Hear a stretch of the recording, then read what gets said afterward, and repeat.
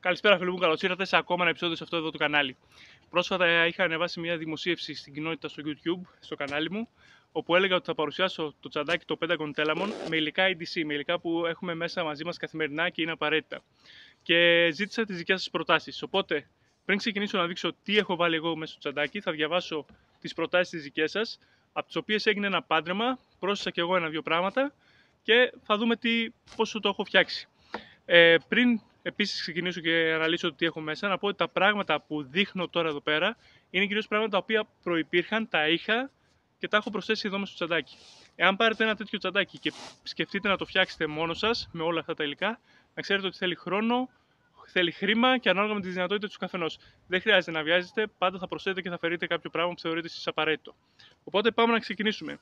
Ο φίλος ο Χρήστος έγραψε ότι ιδανικό θα ήταν ένα μικρό φαρμακείο, ένα σουγιά Victorinox, ένα μικρό φακό και ό,τι άλλο θεωρεί ο καθένας απαραίτητο. Σωστό, ο καθένας έχει τις δικές του προτεραιότητες.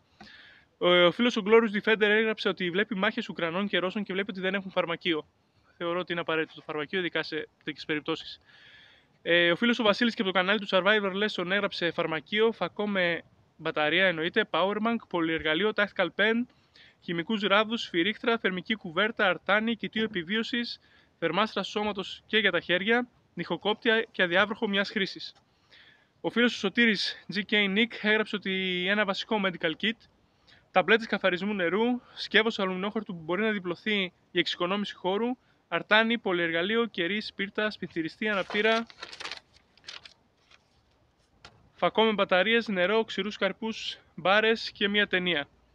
Και ο φίλος ο Γιώργος Βανίλη έγραψε σφυρίχτρα, κάτι που να παράγει ήχο. Οπότε πάμε να δούμε τώρα τι έχω μπορέσει και έχω βρει από αυτά εδώ που μου γράψατε εσείς, τι έχω προσθέσει εγώ που σας είπα, και αν ξέχασα κάποιον, συγγνώμη. Ευχαριστώ πάντως πάρα πολύ όλους που γράψατε από κάτω τις δικές σας προτάσεις, ήταν πολύ σημαντικό για μένα. Θα πω ότι το τσαντάκι που έχω εδώ πέρα είναι το Pentagon Telamon, το οποίο το έχω ξαναδείξει και είναι 8,5 λίτρων, οπότε χωράει αρκετά πράγματα για να έχουμε μαζί μας καθημερινά. Γιατί δείχνω αυτό το τσαντάκι? Μπορείτε να το έχετε, να το κρατάτε από το χέρι απλά έτσι. Μπορείτε να το έχετε και περασμένο στο στήθος σας, είτε με τη δεξιά φορά είτε από την αριστερή, έχει αυτή τη δυνατότητα. Στη μέση είναι λίγο δύσκολο, πρέπει να σφίξετε καλά και να διπλώσετε καλά τη ζώνη που έχει εδώ πέρα το λιμάντα, να τον μειώσετε αρκετά. Οπότε πάμε να το δείξω και να ξεκινήσουμε λέγοντας ότι εξωτερικά άφησα να έχω έναν φακό και έναν σουγιά.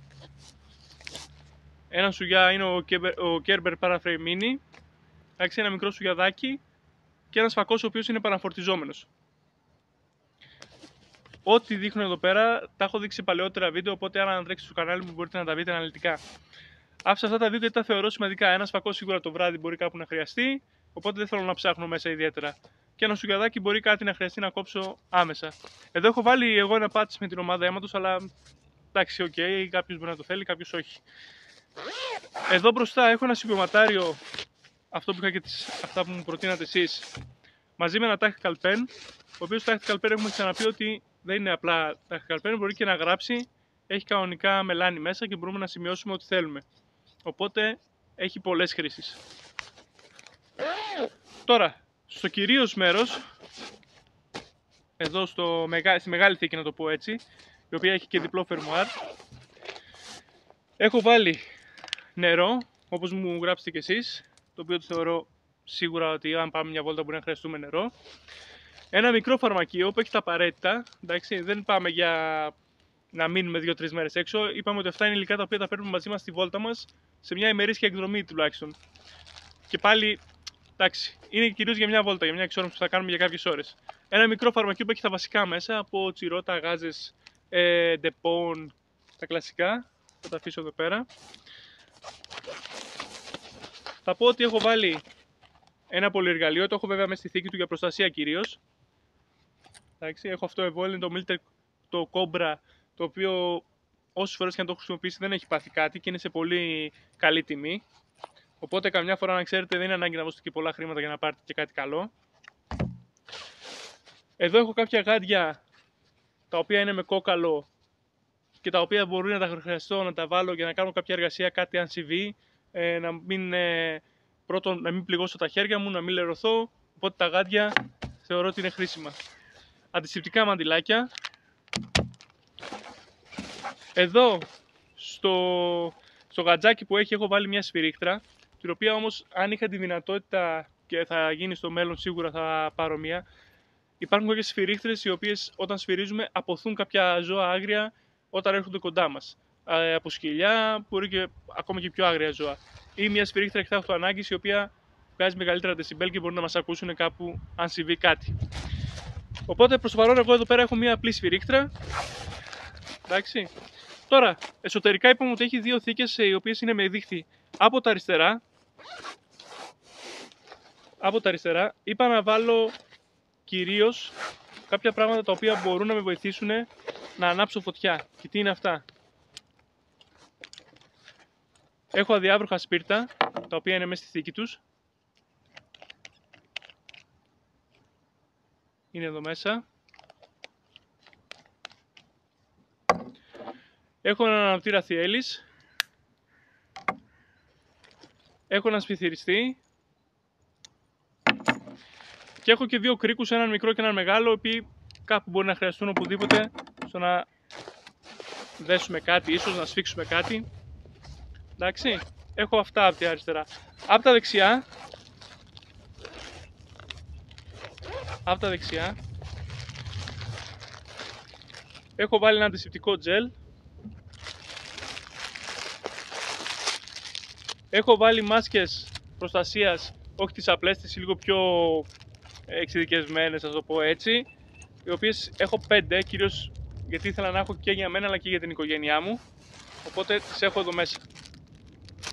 Η μία μάσκα, αυτές οι μάσκες μάλλον συγκεκριμένες, δεν μας προστατεύουν μόνο από τυχόν ιώσεις ή κορονοϊό που είναι τώρα τελευταία. Μπορεί να μας προστατεύσουν και να τις χρησιμοποιήσουμε ακόμα και αν υπάρχει κάπου καπνός, να τις βάλουμε ώστε να μπορέσουμε να πάρουμε ανάσα πιο εύκολα. Λοιπόν, αυτά έχω εδώ μέσα και πάμε τώρα να συνεχίσουμε από πίσω. Έχω βάλει, που ήταν και πρόταση του φίλου του Βασίλη, αδιάβροχο μιας χρυσής. Μπορείτε να πάρετε κάτι τέτοιο για να το έχετε μέσα. Δεν πιάνει πολύ χώρο, κοστίζει, εγώ το πήρα το συγκεκριμένο 1,5 ευρώ, δεν είναι κάτι ακριβό δηλαδή. Και επίσης σας πω, μπορείτε να έχετε σε ένα τέτοιο τσαντάκι μεγάλο και ίσως και για όλη την οικογένειά σας να τα έχετε μέσα αν πάτε μια βόλτα και σας πιάσει βροχή ξαφνικά. Έχω βάλει αρτάνι, θα δείξουμε στο μέλλον βίντεο για την αρτάνι τη συγκεκριμένη.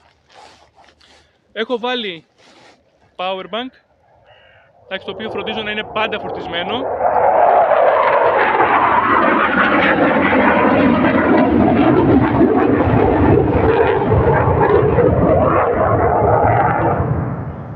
Έχουμε και αυτά εδώ πέρα και έχει και συνέχεια.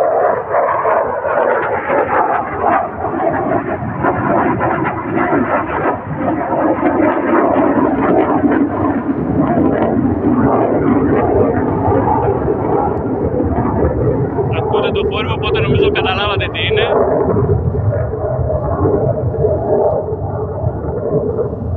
Και εδώ αυτό γίνεται σχεδόν καθημερινά. Συνεχίζουμε όμως. Έχω powerbank το οποίο φροντίζω να είναι πάντα φορτισμένο και η υποδοχή του εδώ πέρα είναι για το κινητό μου. Έχω ένα ακόμα έξτρα καλωδιάκι, καθώς έχει δύο θύρες για να φορτίζει ταυτόχρονα, δύο συσκευές, η οποία είναι για το φακό, ο οποίος είναι επαναφορτιζόμενος. Τέλος, σε αυτή τη θήκη έχω μια θερμική κουβέρτα, την οποία θα δείξω και αυτή σε βίντεο στο μέλλον. Εδώ τώρα όπως την βλέπετε έτσι, είναι επειδή την έχω ανοίξει, την έχω χρησιμοποιήσει και την έχω διπλώσει. Όταν αγοράσετε μια θερμική κουβέρτα, είναι σε μια συσκευασία τέτοια και πιο μικρή ακόμα. Όταν όμως πάτε να τη διπλώσετε είναι λίγο δύσκολο, οπότε την έχω κάνει κάπως έτσι, την έχω βάλει μέσα σε μια θήκη, την έχω κλείσει. Είναι λίγο δύσκολο, αλλά εντάξει, γίνεται. Αυτά και εδώ. Και τέλος, στην πίσω θήκη την τελευταία, έχω προσθέσει δύο μικρά παστελάκια και μία μπάρα δημητριακών. Κάτι δηλαδή φαγόσιμο. Κάτι το οποίο μπορεί να χρειαστώ για να πάω. Βέβαια, με όλα αυτά που σας έδειξα, τα πράγματα, υπάρχει κι άλλος χώρος στο συγκεκριμένο τσαντάκι. Υπάρχει μπροστά κι άλλη θήκη μόλ για να βάλουμε κάτι επιπλέον. Υπήρχε μπροστά εδώ πέρα που έχω απλά το σημειωματάριο με το tactical bell κι άλλος χώρος. Και από πίσω υπήρχε κι άλλος χώρος. Οπότε μπορείτε να προσθέσετε και άλλα υλικά αν θέλετε. Μπορείτε να μου γράψετε κάτι, αν κάτι ξέχασα, αν κάτι θα θέλατε εσείς να προσθέσετε, αν κάτι νομίζετε ότι είναι σημαντικό. Όμως θεωρώ ότι όλα αυτά εδώ για μια βόλτα που σας είπα που θα κάνετε και την καθημερινή σας βόλτα μέσα στην πόλη ή έστω έτσι έναν περίπατο στο βουνό είναι ό,τι πρέπει. Αυτά από μένα, αυτό είναι το σημερινό επεισόδιο, ελπίζω να σας άρεσε. Είχαμε και την παρέμβαση από τα αεροπλάνα, λίγο την ακούσαμε. Αυτά από μένα, ελπίζω να σας άρεσε το επεισόδιο. Αν σας άρεσε κάντε like, κάντε εγγραφή στο κανάλι μου. Θα τα πούμε σύντομα με νέο επεισόδιο. Να είστε όλοι καλά, ευχαριστώ πολύ.